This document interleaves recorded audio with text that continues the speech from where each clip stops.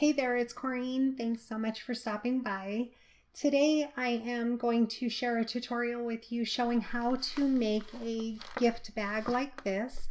I do have a previous video that I will link below and also up in the top corner showing how I put this bag together along with a little handmade card to go along with this gift bag and this tag as well.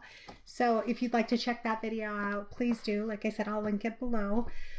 But I thought for those of you who do not have a Silhouette Cameo or choose not to use an electronic die cut machine, because that's what I use to cut this. It's a Lori Whitlock SVG file.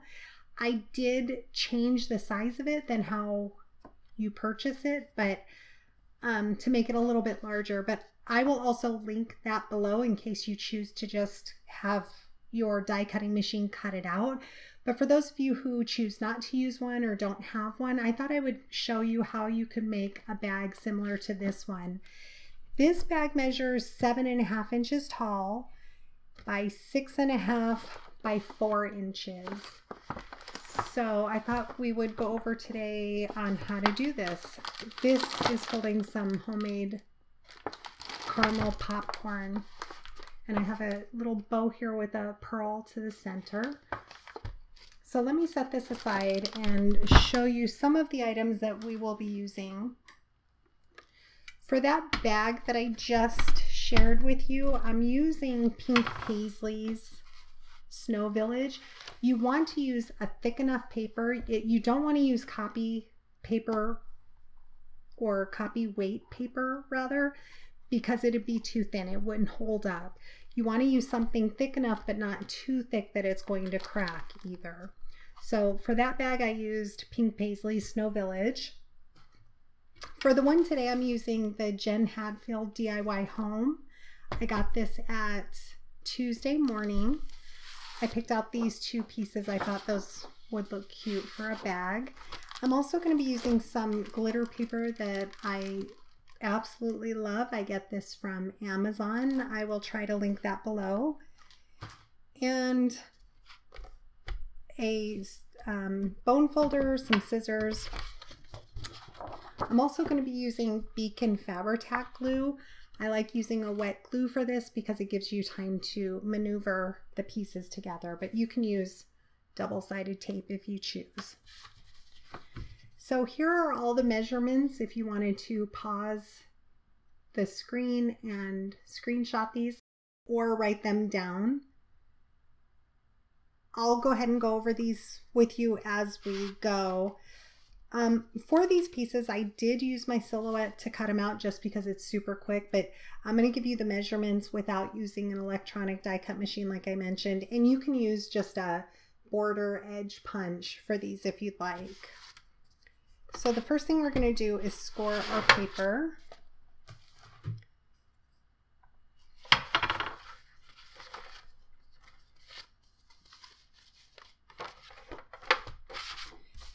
And again, we have two pieces of paper. These are going to be cut to 10 7/8 of an inch by 11 1/8 of an inch. We need two of them.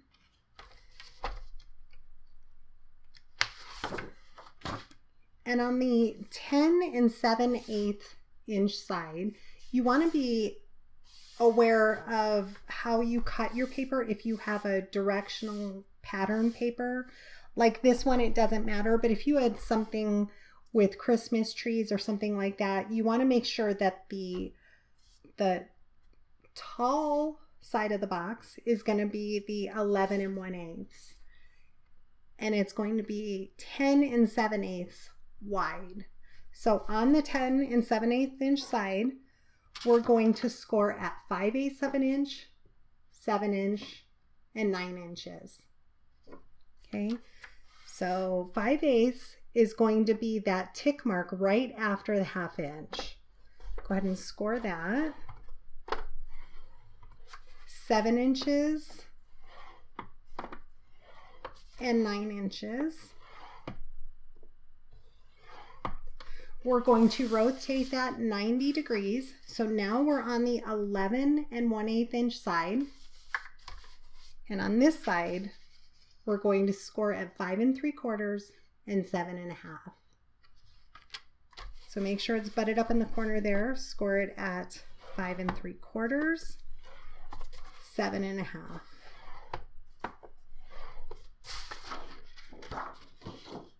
Okay, so we're going to do the exact same thing on the other side.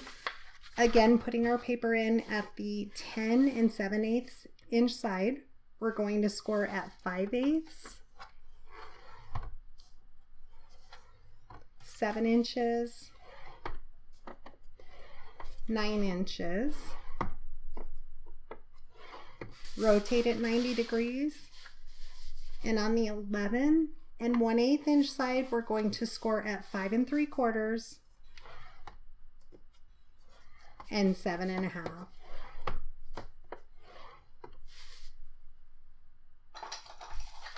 Okay, we can put our scoreboard away for now. The next thing we want to do is cut out a tab, and this is what we're going to be gluing to each other. So the first score line where we scored it at 5/8 7 inch, okay, that's going to be our first score mark, 5/8 7 inch. Then we have these two score marks. Hopefully you'll be able to see these. We're going to cut up to that first score mark, okay? Let me cut it and show you. And we're going to cut it at a slight angle as well. So I'm going to follow this score mark up to the first score mark. And I'm going to go ahead and angle that and give that a cut. That's going to leave us, let me cut it a little bit better here. Okay. That's going to leave us with one tab. So again, we have a score mark here and a score mark here. We cut up to the first score mark. The next thing we want to do is go ahead and cut out on this second score mark. So we have our tab piece right here. Then our second score mark up to the first line. We want to go ahead and cut that out at an angle. This is going to eliminate some of the bulk when we fold our bag. Okay. And lastly, we just want to take a little bit off this side up to that first score mark. Again, this is going to alleviate some of the bulk. So here is what we are left with.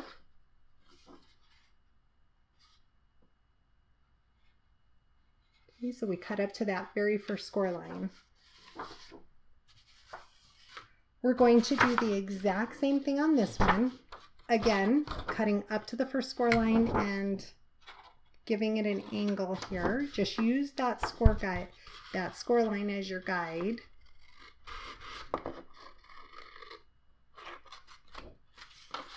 And now we're going to move over to the next score line.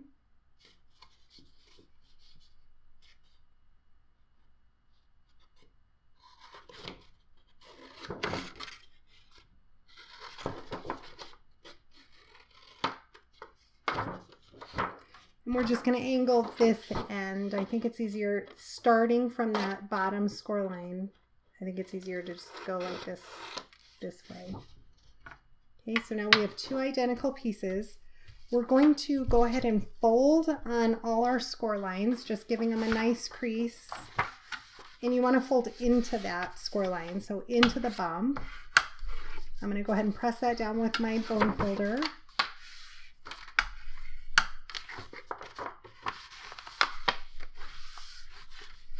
Okay, so we're going to do all those score lines, and then we're going to go and do the other ones.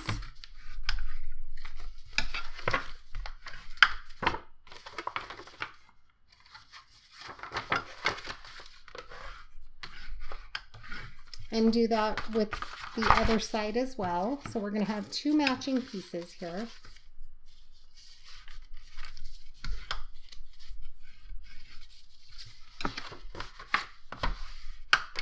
This is one side of the box, and the other piece of paper is going to be the other side of our bag, rather. Fold up.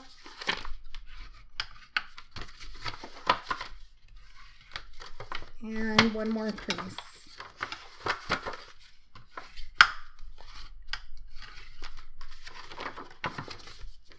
Okay, so the next thing we want to do is put our tab pieces, both the tab pieces on the right side. So here's my tab on this one, and here's my tab piece on this one. We're going to adhere the tab from this left piece of paper onto this piece of paper on the right. So what I like to do is just fold that over, add my wet glue. I'm going to add glue to the entire tab piece so I can make sure it's adhered down well. You can use score tape or your tape runner, but I think that the wet glue really is easiest to work with. So I'm just going to bump those up next to each other, line them up, and fold this down. Okay, and give that a good press. Let me make sure it looks lined up here. If it looks off a little, just adjust it, and that's the beauty of the wet glue. You can move it around as you need to. Okay, I'm going to use my bone folder and really press that down. The next thing we want to do is fold this tab over and take our entire piece. See if I can get that all in frame here. Take our entire piece and fold it in half. And that should line up fairly close to this side. So again, I'm going to add my wet glue to this entire tab.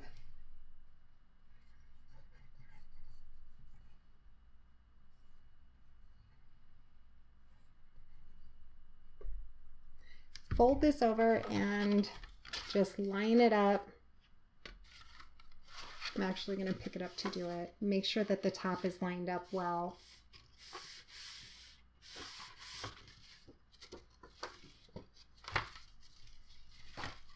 Make sure to check both sides and just really press that down.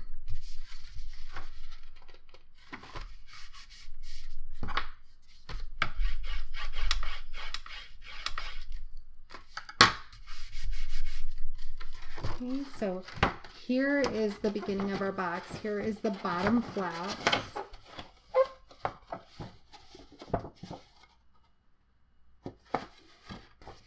And the purpose of these score marks here is so you can pinch in your box, and the same thing, you can pinch it in down here. You can choose not to do that score mark if you want, but it does look cute. So I'm going to go ahead and add glue to all of these tabs so we can set this aside to dry.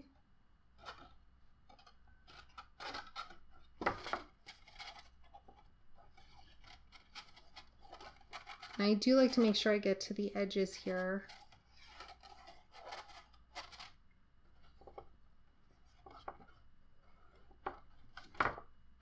I'm going to go ahead and put one side down. And then I'll add glue to this last piece here. Once I glue this down, I'll kind of adjust it to make sure it's all lined up well.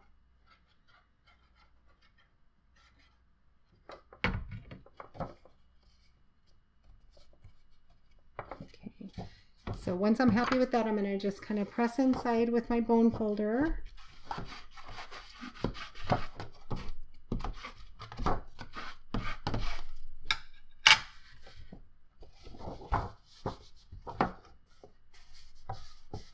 Make sure that's pressed down very well.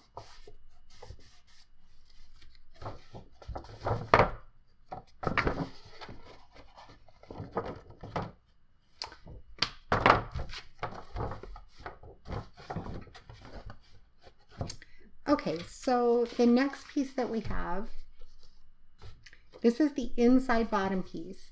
I cut out a piece of chipboard that is 6 1/8 inch by 3 3/4 inch. I also cut out a piece of pattern paper that's the exact same size, 6 1/8 by 3 3/4. I've already adhered that piece of paper down, and I'm going to add glue to the back of this, and we're going to use this in the bottom of our bag. This is going to give our bag stability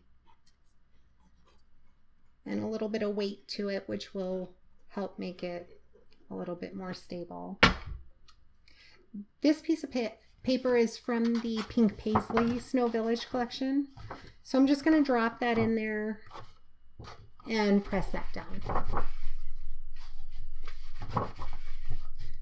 So I'm going to go ahead and let that dry. Here are the other pieces. This piece is going to go on this side and the other side. So these are cut to, I have 2 of them, cut to 6 1/4 by 1 3/4 of an inch. 6 1/4, 1 3/4. Again, you can use a decorative edge punch if you want. Then I have 2 side pieces. These are cut to 3 7/8 of an inch by 1 3/4 of an inch. I did choose to back all of these with some craft cardstock just to reinforce it. If you're using a thick enough paper, you don't have to do that, but I think it does help with it. So I did all of them except this one just to show you. So I just simply added the glue to it, backed it on a piece of craft cardstock. You can add whatever cardstock you want behind it because you won't see that. Or you can make a larger mat like I did on this one. I have slightly, you can see it there is a little bit of a green mat matching this paper collection. So you would just cut those a little, like maybe a 1/4 inch larger. Also, I want to mention for the holes on these, from the top, you want to go down about 7/8 of an inch, use maybe a 1/4 inch hole punch. So from the top about 7/8 inch down, and from the left, go over about 1 1/2 and 4 3/4. So again, 7 1/8, 1 1/2 from the left side, and then 4 3/4 from the left side, and you can hole punch that. Lastly, I do have some reinforcements that I want to put in the side of my bag. My bag started to crack on the other one, so I decided to add a reinforcement. I'm using some thick cardstock that I did double. I left one just to glue on camera to show you. And these 2 pieces, there's 2 of them that are cut to 3 3/4 inch by 2 inches. And I glued 2 of them together just to really give it some strength. And this is 110 pound cardstock here, and I used 2 of them. Okay, so the next thing we want to do, let's set all of that aside. Let's take our 2 pieces and glue them to the top here. I will go back and add some more holes to my bag itself using my Crop-A-Dile. I'm going to go ahead and add my wet glue to the entire piece.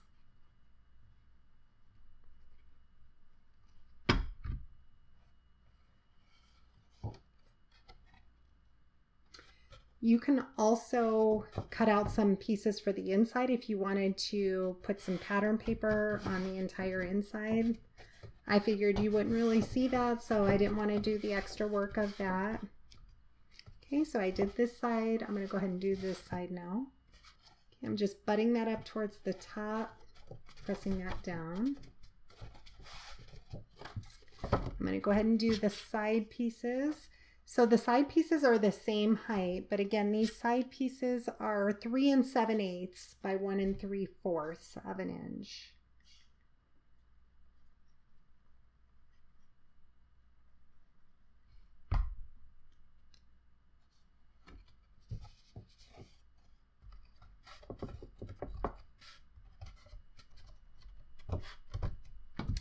And then I'm going to go ahead and add my reinforcements to these sides.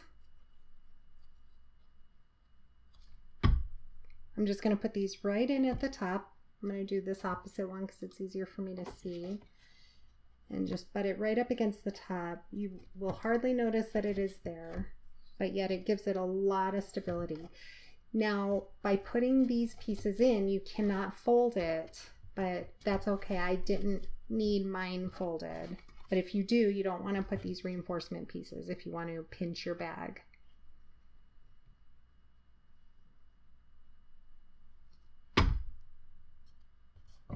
Turn that the other way and just put that right up at the top there.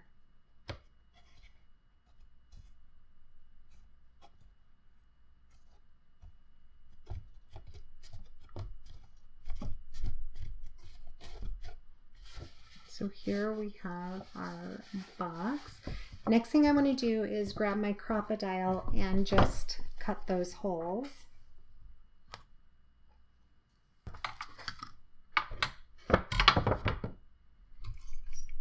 Okay, so I'm just going to use my crocodile and punch through the bag.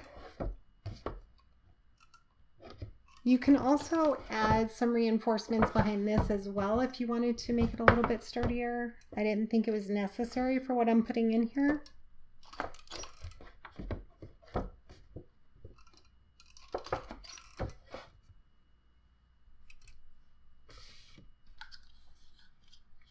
Okay, so I'm going to use some of the satin ribbon that I had in my stash, silver. Let's see where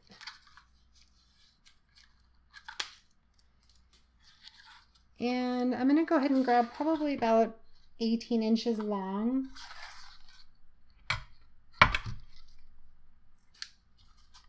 This may be a little too long. You might be able to get away with a little bit less, but we'll see.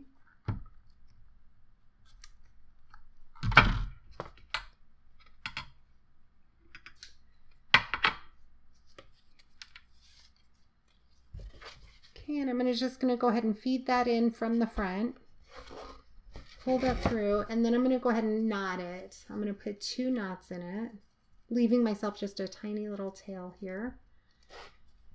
And you want to do 2 so it's thick enough to not come back through.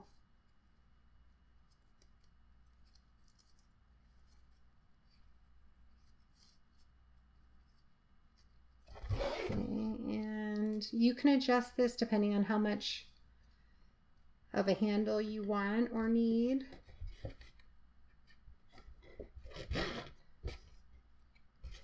I think I'm going to cut it a little bit shorter, so maybe about 1 inch off of it. And I'm going to do the same thing. I'm going to knot it.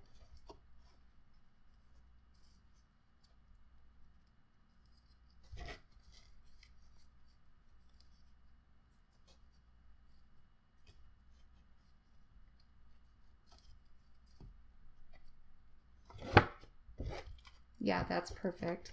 So maybe cut yours to about 17 if that looks good to you. And then I'm going to add a little bit of the Fabri-Tac underneath my knot in here to attach these pieces down.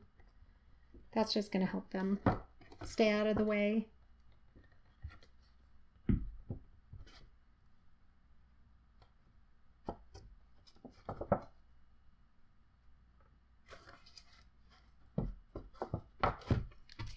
So let me go ahead and do the same to the other side. And I thought we would add a cute little tag. This I just printed out from my printer, added it on a scallop border, and put my name on the back, my husband's name on the back.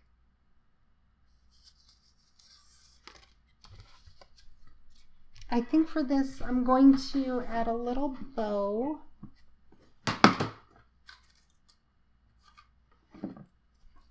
I have a bow cut out from the same silver glitter paper that I used a La La Land craft die. So I'm going to add that down here.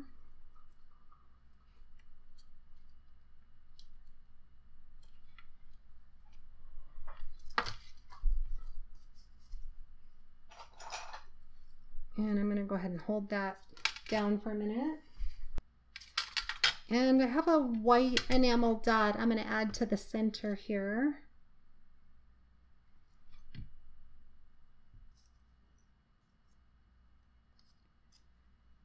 Okay, and while that's drying, I'm going to go ahead and I think tie on this. I have just a little scrap piece of satin ribbon. I'm going to just tie a little bow here.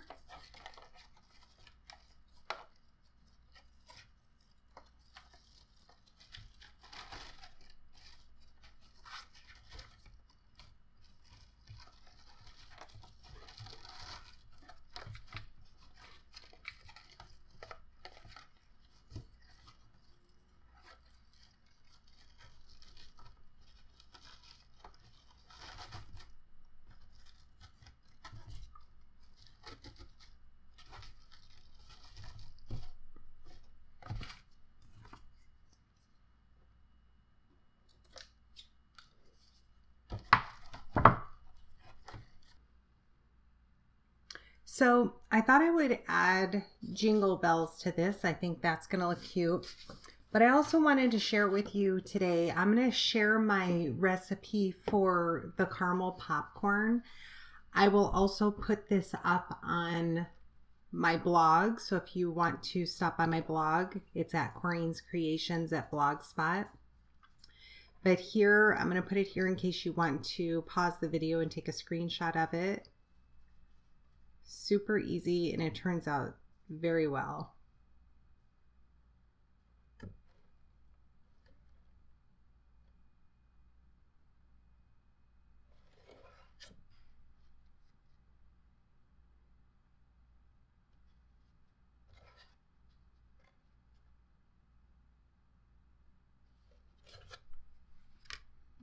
So I'm just going to use some of the same baker's twine.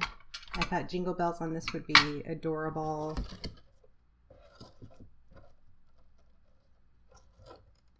I'm going to go back to the other gift bags that I made and add them on there as well.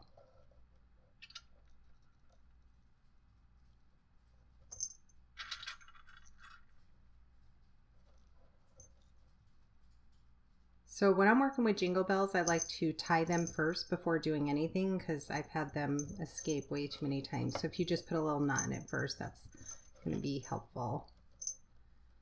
If you're going to put a bow in your twine.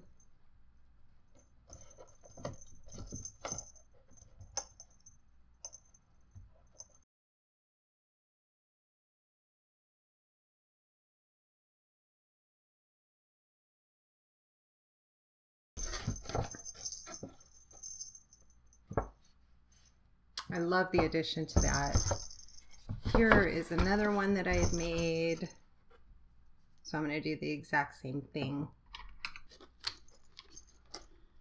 And I'll just cut off the excess on this, and look how super cute that makes that look.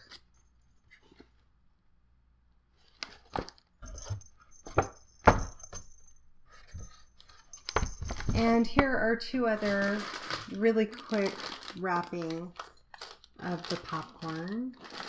I put little jingle bells on those as well, along with another one of the tags. Thanks so much for watching. I hope this inspires you to make your own gift bags.